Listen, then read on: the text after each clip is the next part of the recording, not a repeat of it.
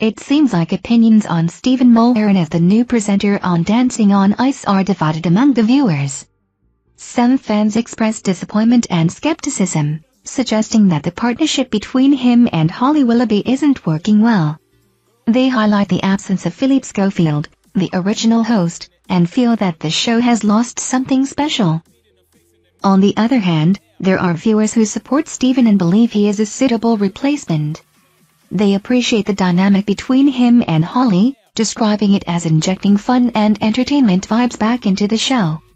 Some even suggest that Holly is thriving without Philip Schofield and is given more opportunities to speak. It's not uncommon for changes in television show hosts to generate mixed reactions among audiences. Time will tell whether Stephen Mulhern's tenure as a presenter on Dancing on Ice will be well received in the long run or if the initial reactions will evolve over time. Thank you for watching our videos. Subscribe to our channel to get notifications when we post newest videos. Thank you and goodbye.